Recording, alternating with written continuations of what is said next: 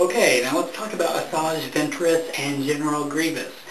These are two characters that we already knew because of the Gendy Tartakovsky series, the experiment that series was. It may not be officially declared as G-level canon, but nonetheless, there's a lot of good material within that fertile ground for the further development of what is now becoming canonical. But yeah, it's most certainly Asajj, Ventress, and General Grievous basically are fully fleshing out more of the motivations of not only Palpatine / Darth Sidious, but also Count Dooku and the Sith as well, the whole Sith Order. And we see the way that the Count and Sidious coming, if you go up, you start at the highest chain of command, being Sidious, down to Dooku, down to his two underlings. You have one that's more in charge of the army, Grievous being the cyborg, in charge of the general of the droid army, and then Asajj as his own personal assassin. Now, I know a lot of casual viewers just assume that she's a Sith because she looks creepy and wields lightsabers, red ones at that. But I do feel like in getting away from the solid blacks and whites and the good versus bad element that the original trilogy was, that's one of the problems that you have. I personally prefer that and the ambiguity and the grays of maybe characters who want to be a certain thing and they're not quite there because of this or that. But that's the interesting thing about Asajj, is we have seen develop from the feature film through now to season 3. If you saw the Night Sisters trilogy, that was an amazing look at her character. Up until that point, she was the hairless harpy, as Ahsoka referred to her, and we loved watching her kick off her banter with Obi-Wan back and forth, and really menace the Jedi characters. But you can only do that so many times before it becomes stale. And wow, they knocked it out of the park once they tore into her backstory and made her a sympathetic character. So we're taking a character who was a possibility for being the baddie of Episode 2. She got put away filed away in favor of focusing on Count Dooku instead. But bringing her in as kind of a somewhat rogue element, she has her master, Dooku, but at the same time she's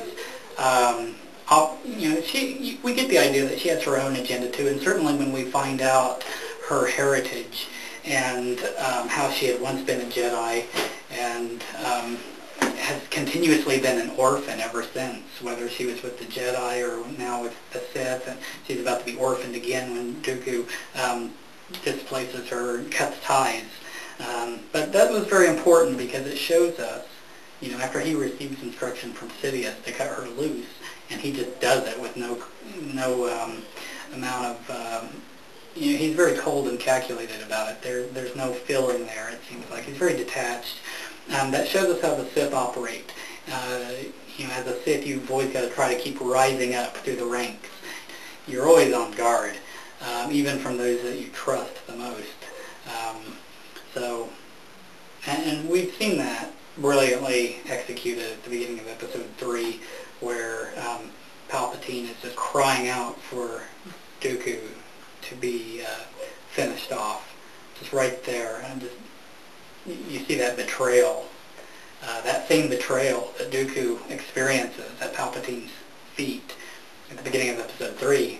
It's the same situation that Asajj is in the Night Sisters trilogy.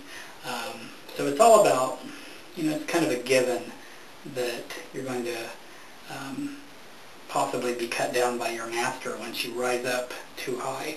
But that's the whole idea, is that if you are a strong enough person, survival of the fittest, you will evade that threat and be able to then conquer your master and take that master's place. So that's the way the whole rule of two operates.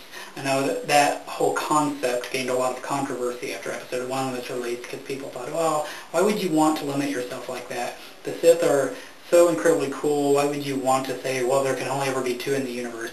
That's hogwash. That's not, people who are casual fans read things too literally. They hear a character say something and they assume that's a blanket statement for everything. The real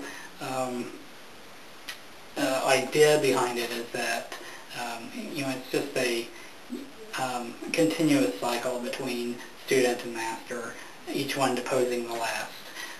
It's not to say that there can't be multiple factions, maybe rogue factions. We don't know at this point how organized the Sith Order is, but her character has brought a lot of interest to the series and to the prequel era because of her interactions with all the major characters.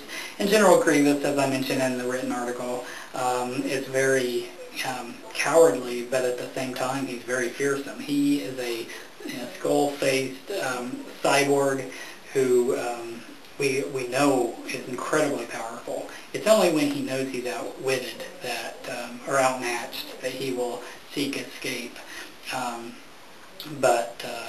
We've also begun to feel for him because we know that Sidious views him and Dooku as well. They both view Grievous as being a disposable pawn that they can use to kind of clear the board, clear out all the opposition, and then they'll let him be killed off, and then they can have full power without him wanting a stake in any of the action on down the line.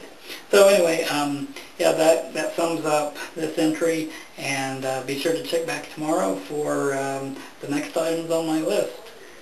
Until then, may the Force be with you.